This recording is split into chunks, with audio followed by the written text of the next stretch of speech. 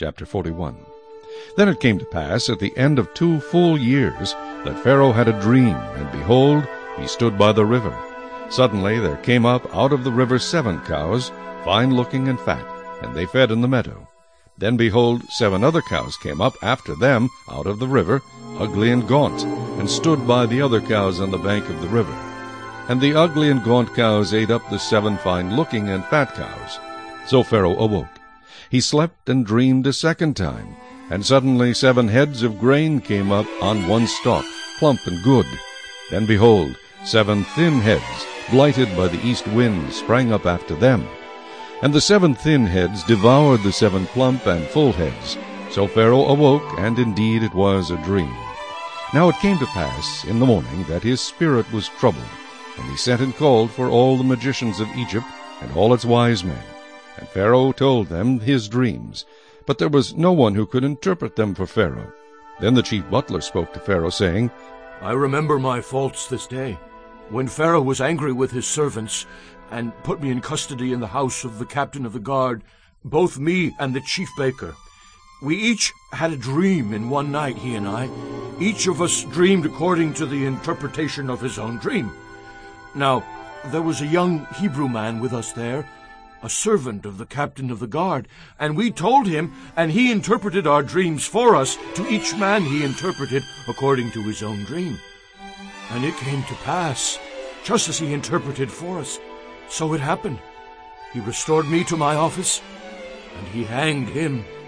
Then Pharaoh sent and called Joseph, and they brought him quickly out of the dungeon, and he shaved, changed his clothing, and came to Pharaoh.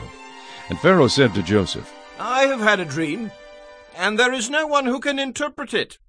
But I have heard it said of you that you can understand a dream to interpret it.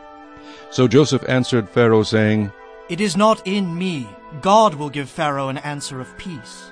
Then Pharaoh said to Joseph, Behold, in my dream I stood on the bank of the river. Suddenly 7 cows came up out of the river, fine-looking and fat, and they fed in the meadow. Then behold, 7 other cows came up after them, poor and very ugly and gaunt, such ugliness as I have never seen in all the land of Egypt. And the gaunt and ugly cows ate up the first 7, the fat cows.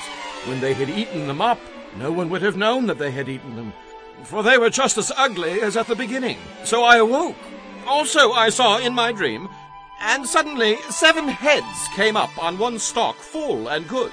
Then behold, 7 heads withered, thin, and blighted by the east wind, sprang up after them. And the thin heads devoured the 7 good heads. So I told this to the magicians, but there was no one who could explain it to me. Then Joseph said to Pharaoh, The dreams of Pharaoh are one. God has shown Pharaoh what he is about to do. The 7 good cows are 7 years, and the 7 good heads are 7 years. The dreams are one. And the 7 thin and ugly cows which came up after them are 7 years, and the 7 empty heads blighted by the east wind are 7 years of famine. This is the thing which I have spoken to Pharaoh. God has shown Pharaoh what he is about to do. Indeed, 7 years of great plenty will come throughout all the land of Egypt, but after them 7 years of famine will arise, and all the plenty will be forgotten in the land of Egypt, and the famine will deplete the land. So the plenty will not be known in the land because of the famine following, for it will be very severe. And the dream was repeated to Pharaoh twice, because the thing is established by God, and God will shortly bring it to pass. Now, therefore, let Pharaoh select a discerning and wise man, and set him over the land of Egypt. Let Pharaoh do this, and let him appoint officers over the land to collect 1/5 of the produce of the land of Egypt in the 7 plentiful years. And let them gather all the food of those good years that are coming, and store up grain under the authority of Pharaoh, and let them keep food in the cities. Then that food shall be as a reserve for the land for the 7 years of famine which shall be in the land of Egypt, that the land may not perish during the famine. So the advice was good in the eyes of Pharaoh and in the eyes of all his servants. And Pharaoh said to his servants, Can we find such a one as this, a man in whom is the Spirit of God? Then Pharaoh said to Joseph, Inasmuch as God has shown you all this, there is no one as discerning and wise as you. You shall be over my house, and all my people shall be ruled according to your word. Only in regard to the throne will I be greater than you.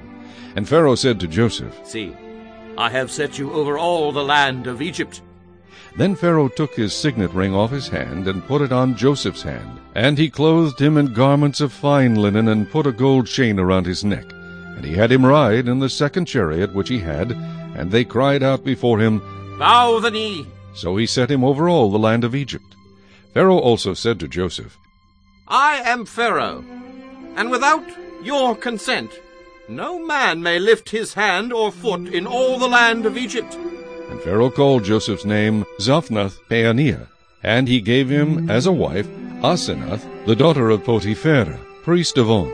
So Joseph went out over all the land of Egypt.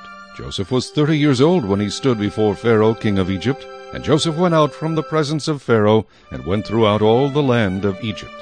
Now in the 7 plentiful years the ground brought forth abundantly. So he gathered up all the food of the 7 years which were in the land of Egypt, and laid up the food in the cities.